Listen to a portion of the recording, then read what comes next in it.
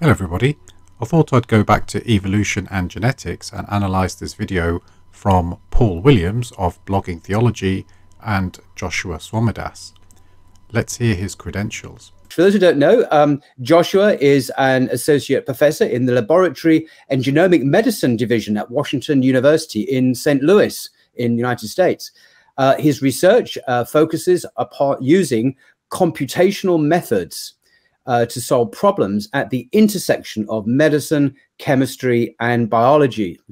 He's the author of a recent, highly acclaimed book entitled The Genealogical Adam and Eve, The Surprising Science of Universal Ancestry. And this will be the central subject of our discussion today. Now, Joshua is a committed Christian, and as a student, he struggled to reconcile what he was told the Bible said with what he was learning about the origins of the world.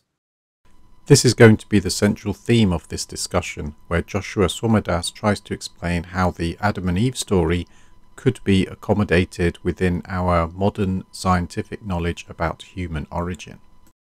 The genealogical account does not prove Adam and Eve's existence, but it's impossible to disprove the existence of such a couple 6,000 years ago.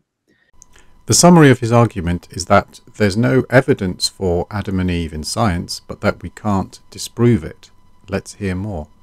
Because you can affirm all of evolutionary science, he writes, and that doesn't actually conflict with a literal reading of Genesis. Swamidass starts off by saying how his book has similarities to the book called Islam and Evolution, written by Shoaib Malik. This seems an attempt at building bridges between different faiths. The idea of animal evolution was never that troubling to me. Maybe it wasn't always believable, but it was never really trouble. The really big challenge is this idea of us kind of deriving from common descent with the great apes. Mm-hmm. And these seem like totally two different questions. Humans are animals, so if you can readily accept animal evolution, then you should readily accept human evolution from other animals. He outlines the Adam and Eve story with the theory of evolution and claims that they are not incompatible. The question mark here on this slide is where the two of them talk about what is outside of the Garden of Eden. What I'm saying is, let's take that question mark and just suppose that maybe if evolution is true, that what's happening is that science is just kind of filling in and telling us the answer to this mystery. It's telling us that, well, what had happened is that God had created people outside the garden.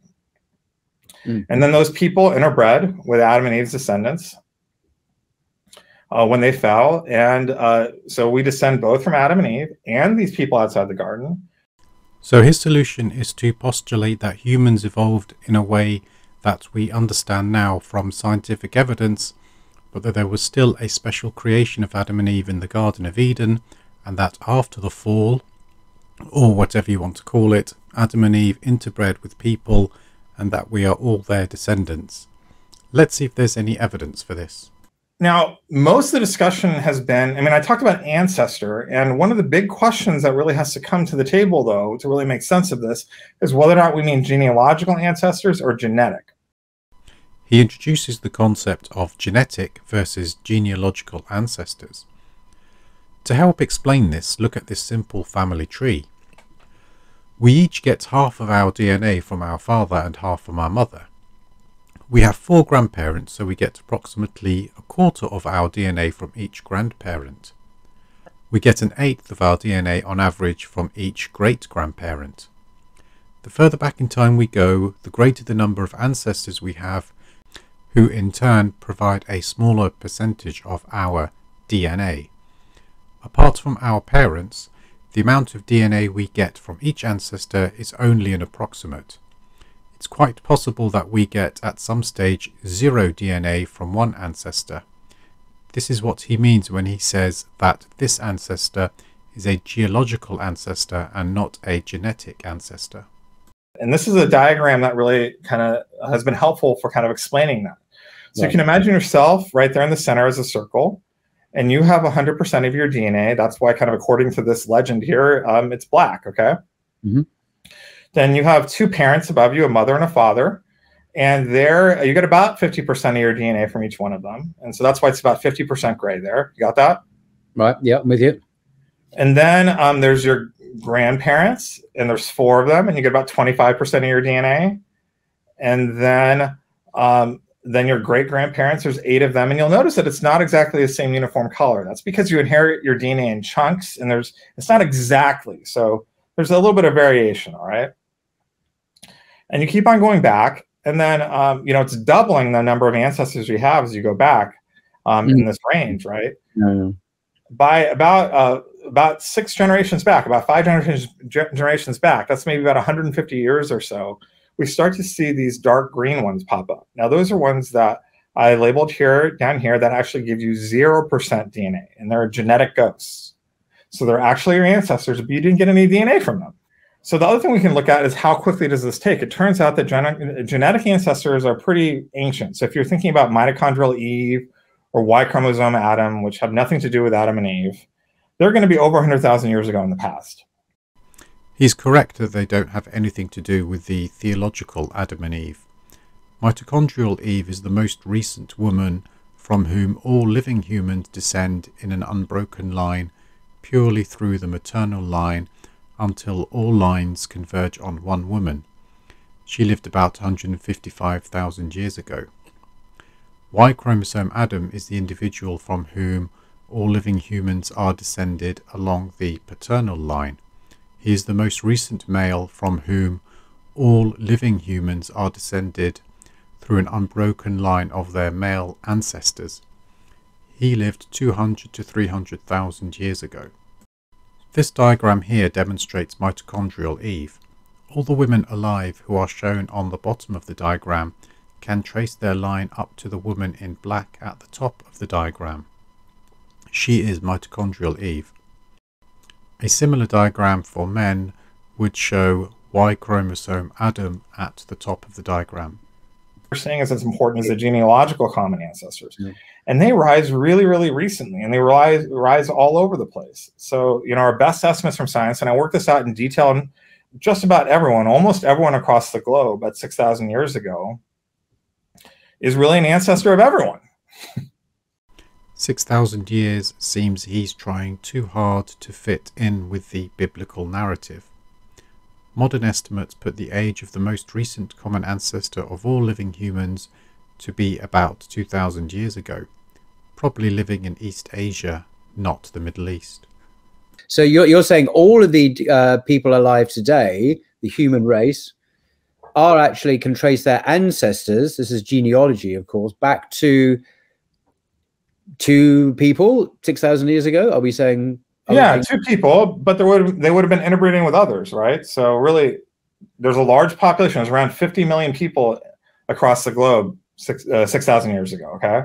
It's pretty clear. I mean, now there might be some debate about whether it should be really 6,000 or 8,000 years ago. Even young Earth creationists are usually pretty comfortable having Adam and Eve as ancient as like 8,000 years ago or 10,000 years ago. That's all pretty recent, right? This seems to coincide with the advent of what we would call civilization, recorded history, I suppose, in a sense. I think that there's something important there. I think that Adam and Eve are not so much about the origin of biological Homo sapiens, but they might have a lot to do with the origin of civilizations and nations across the globe. This slide just repeats his point that Adam and Eve are our genealogical ancestors who did not leave us any DNA. You can see Adam and Eve's DNA being gradually diluted over time to the point where we are now at the bottom of the diagram. Okay, at what point, I get the graph, but at what point then do we see the last genetic descendant of Adam and Eve? Not the genealogical, because obviously we're all genealogical descendants of Adam and Eve, you say, the whole human races. But when was the last, I mean, is this like 5,000 years ago, 4,000 years ago, do you think?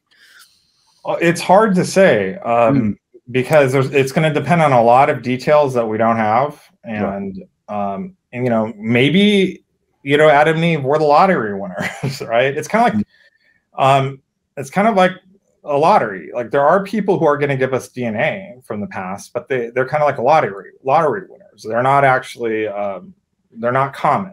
So we obviously got our DNA from some people in the past. Yeah. Maybe we got some DNA from Adam and Eve, but most likely not. Does that make sense? Yeah. We got it from other people. So most of our DNA, for sure, comes from people outside the garden. But there is that chance, but there's really no way to identify which of that DNA was theirs or not. The rest of this discussion goes off into other theology. In this video with Gutsick Gibbon, he tries to integrate his ideas with modern science. This slide shows how none of the proposed mechanisms work or have empirical evidence. I will link this video in the description. In summary, Dr. Swamidass has looked at the overwhelming evidence for human evolution and has tried to see where he could fit in his religious beliefs about Adam and Eve in a way that would satisfy a religious believer while not appearing to be outlandishly anti-science. But why should anyone consider Adam and Eve? Why not all the other untestable creation stories? What about the idea that there were flying unicorns and that about 6 to 8 million years ago a unicorn farted on a population of apes in East Africa, which caused a subpopulation of them to evolve into humans? There is no evidence for this, like with Dr. Swamidass's idea. But also, like Dr. Swamidass's idea, you can't prove that this did not happen. In this response from Dr. Jerry Coyne, which I will link in the description, he makes it clear that, contrary to what Dr. Swamidass says, science is not silent on a de novo creation of Adam and Eve, as it's not scientific for humans to just suddenly appear. If we have to consider his idea because it can't be disproven, then you have to also consider a whole host of superstitious entities from multiple creation stories across the world, because they are equally impossible to disprove. The best summary for Dr. Swamidass's idea is Hitchin's razor. What can be asserted without evidence can also be dismissed without evidence.